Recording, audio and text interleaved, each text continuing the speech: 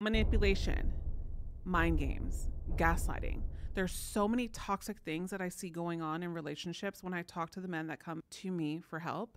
And one of the biggest problems I come across is gaslighting. So I knew I had to make a video on this topic because I don't want you to fall victim to this phenomenon. Okay, guys? And for those of you that are coming for the first time to this channel, I welcome you to subscribe. Hello, gentlemen. My name is Apollonia Ponti, and my job is to help men step into the best versions of themselves so that they can attract and build and nurture the best relationships that they've ever had with high quality women. So if that speaks to you, I want you to take this moment to click that subscribe button right now before we get into this video. And for all my loyal subscribers here on this channel, I just want to take a moment to say thank you and I welcome you. I would love for all of you to comment below as I love interacting with you. So I want to see those comments so I can talk to you personally. All right. So what is gaslighting exactly? Well, gaslighting in relationship is kind of like when someone messes with your reality. It's like they're playing mind games to make you doubt yourself or question your own memory and perception of things. They might twist in the truth and deny things they've said or done, or even straighten up and tell you that you're basically imagining stuff, okay? Picture this. You're pretty sure they promised to do something, but they're all like, nah, I never said that. Or they might say things like you're overreacting or you're just too sensitive. It's a bit like they're trying to make you feel crazy or unreliable. And the sneaky thing is over time, this messes with your confidence and your conscience. And your trust in also to your own judgment. It's like you start second guessing everything, and it can be seriously disorienting. It's happened to me. So gaslighting can happen in all sorts of relationships, romantic friendships especially, family, and it's not cool as well. It's a way of controlling or manipulating someone by messing with their sense of reality. So let's take a look at 7 signs it's happening in your relationship. One of the clear signs is when a woman starts lying to you, and not just that, she keeps on lying, even when confronted with concrete evidence like text messages. It's like she's weaving this web of deception and sticking to her story no matter what. Imagine this. You catch your partner in a lie. You've got those text messages right there on the phone, black and white. It's like holding a piece of evidence that says, hey, I've got you. But what happens next is that really makes it a mind trip. The gaslighter remains confident, unwavering in her answers for everything. And she's so convinced that you start questioning your own memory or your own sanity. You might even begin to doubt those text messages you're holding right in your hand, as if she's messing with your reality and making you question what's true and what's not. The more she sticks to her lie with such certainty, the more you start feeling like you're losing your grip on reality. It's a psychological roller coaster, guys, that messes with your self-esteem and confidence. The gaslighter's confidence can make you doubt your own judgment, your own perception of things as well. And that's her game. She wants to have the upper hand, make you question yourself, and keep you off balance. It's like she's controlling the narrative, rewriting reality to suit her versions of events. Number 2 is when your partner starts questioning your sanity. This is a serious red flag and can really mess with your mind. So let's say you're having a conversation and suddenly the woman tells you that you're remembering things wrong, that you're overreacting. I've had this happen in friendships, or even that you're imagining things that's never even happened. It's like she's making you doubt your own perceptions and memories. She might say things like, I never said that, or you're being too sensitive, or you must have understood me. Or another one they would say is, oh, but I couldn't tell you. It's a subtle way of making you feel like you're the one who is off kilter. She's trying to make you question your own grip on reality, leaving you wondering if you're really remembering things correctly. And the worst part is that when someone you care about starts repeatedly tell you that you're the one who's wrong, it can erode your confidence and self-esteem. You might even start believing them and being second guessing your thoughts and feelings. Gaslighters often do this to maintain control over the relationship consciously and unconsciously as well. By making you feel like you're the one who's unstable, they can make the power dynamics in their favor. It's like they're manipulating your sense of reality to keep you dependent on them for validation sometimes too. Number 3 is when your partner starts accusing you of the same behaviors they're actually engaging in. Oof.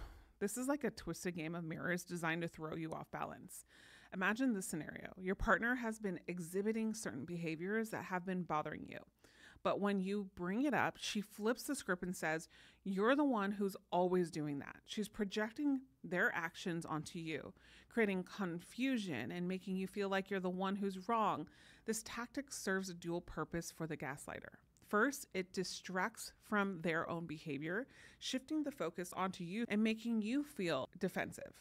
Second, it's yet another way of making you doubt your own reality. If they can convince you that you're the one with the problematic behavior, you might start questioning your judgment and perception. For instance, let's say she's been constantly late for plans, but when you bring it up, she accuses you of always being the one who's late. Or perhaps she's been flirting with others, but when you express your discomfort, she accuses you of being overly flirtatious. She's trying to blur the lines between right and wrong, truth and fiction. By throwing accusations back at you, she's hoping you'll become so preoccupied with defending yourself that you lose sight of your own behavior. The result basically gives into number 4, which is that you're starting to feel more and more unsure of yourself. This is like a slow, indigenous erosion of your confidence and self-assuredness. Let's say you used to be pretty confident about your decisions and your abilities and your beliefs.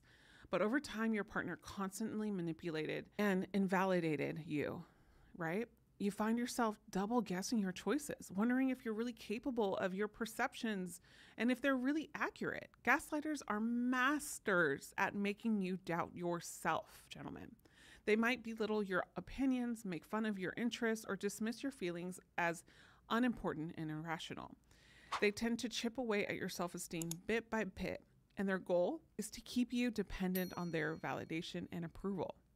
If they can make you believe that you can't trust your judgment or that your feelings are unfounded, you might start seeking their guidance for even the most basic decisions. I've seen this so much. It's a way for them to maintain control and power over the relationship. As you start feeling more unsure of yourself, you might even isolate yourself from friends and family who could provide a reality check for you. This isolation plays right into the gaslighter's hands, making you more reliant on, them for a sense of reality.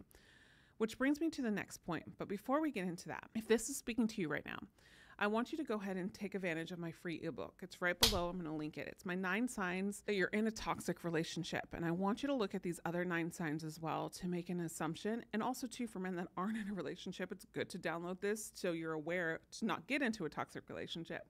I'm going to link that below. It's completely free. Just click the link and add your name and email address and I'll send it to you right away.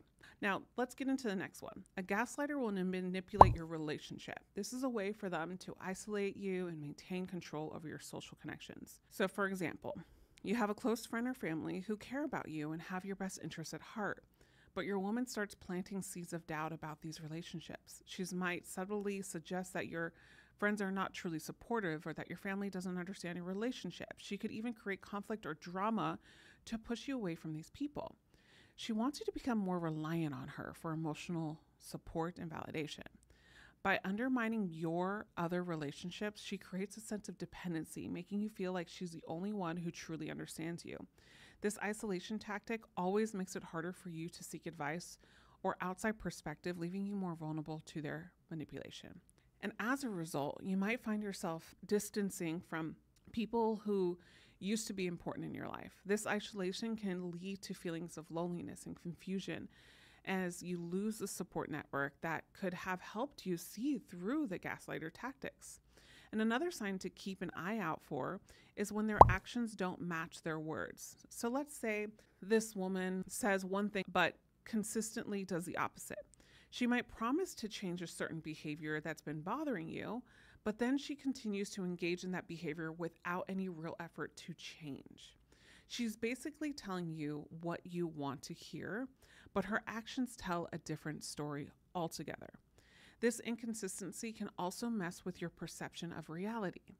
On the other hand, you have her promises and assurance, but the other hand, you have her ongoing actions that contradict those words.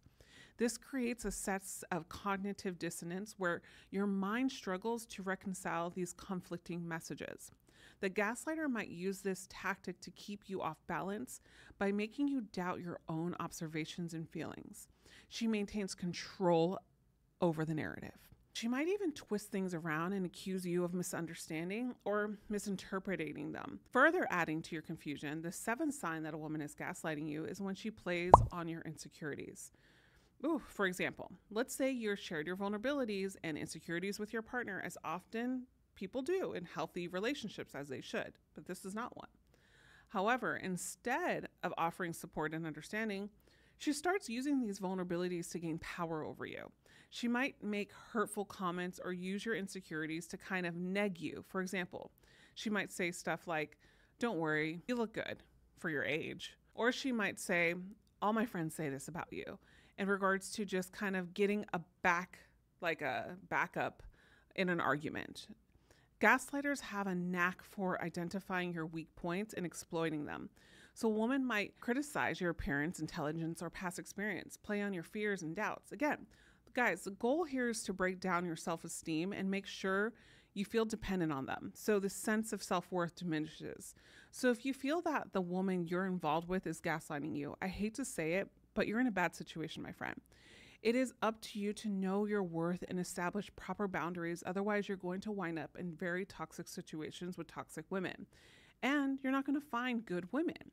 The other thing here is that you need to be careful with what you allow from people, because you are essentially teaching them how to treat you. So make sure you share this video with anyone also too that might can use this. And I hope these pointers are really helpful so you can weed out anyone that doesn't have your best interest in mind.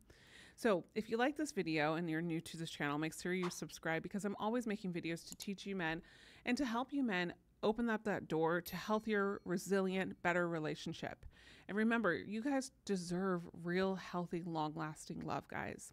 And if you want to continue watching something next on this video, more about attraction and dating, I want you to watch this next video about how to touch a woman and turn her on. This is a good one. As always, I'll see you in the next video. And remember, you are always loved. Bye for now.